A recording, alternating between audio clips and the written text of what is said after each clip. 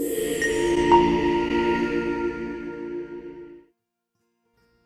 everyone, welcome back to our channel. In today's tutorial, we're focusing on customizing the sports jerseys from our shop. We offer a ton of different jerseys for different sports, but all the templates that we do offer follow a similar layered file format. Although we'll be working with a specific jersey today, the steps I go through can apply to any jersey design from our shop. So let's get started with the essentials. When you download one of our jersey designs, you'll receive it in a zip folder. A zip folder is just a compressed file format that makes it easier to send and receive large files. It's like bundling multiple files into one, making downloads more efficient. Once you download the zip folder, you need to unzip it before you can access the individual files like the SVG. On most devices, it's as simple as right-clicking and selecting Open or Extract All, but if you aren't sure what to do, you can find the exact steps for your device on my instruction page. Inside the zip folder, you'll find various file types, but we're going to focus on the SVG file for our purposes today. Now, let's move over to vector.com, which is a free vector graphics editor that's quite user-friendly and it's perfect for what we need to do. Simply go to vector.com and hit Use Now to get started. Upon page load, you might encounter a pop-up that doesn't really seem to have a close button. Just click anywhere outside of it to make it go away so that you can access the editor. And now it's time to upload our jersey. Look for the upload button on the left-hand side. Click on it and then navigate to wherever you have saved your file. Make sure you select the SVG file type. And then once uploaded, you might need to adjust its size to fit your project. Vector makes this process quite simple by either having you select the corners around your graphic and scaling up or down, or you can adjust the exact size in the dimension panels.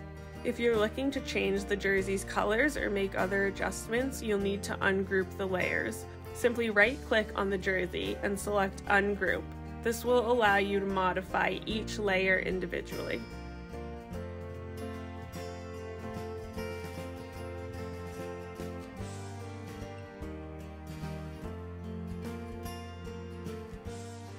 Vector also offers a text tool with a variety of fonts, enabling you to add custom text to your jersey that way if you want to. Or you can upload the SVG files for the letters or numbers that came with your download. Just adjust their size and position to your liking.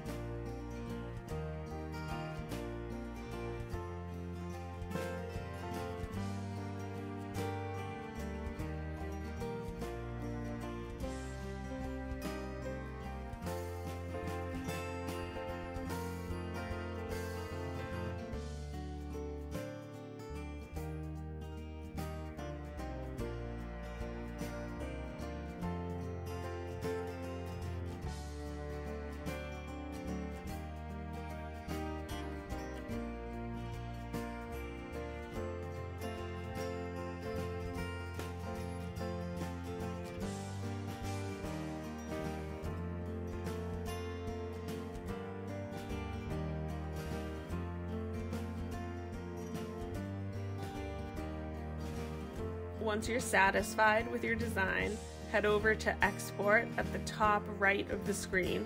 A new window will pop up where you can fine-tune your export settings, like choosing the file type and setting the size. And that's it. Your custom sports jersey is ready. Everything shown today works in any vector editing software, but vector.com is a great free option if you don't have access to the others. Thanks for watching, and if you found this video helpful, please consider subscribing, and I'll see you next time.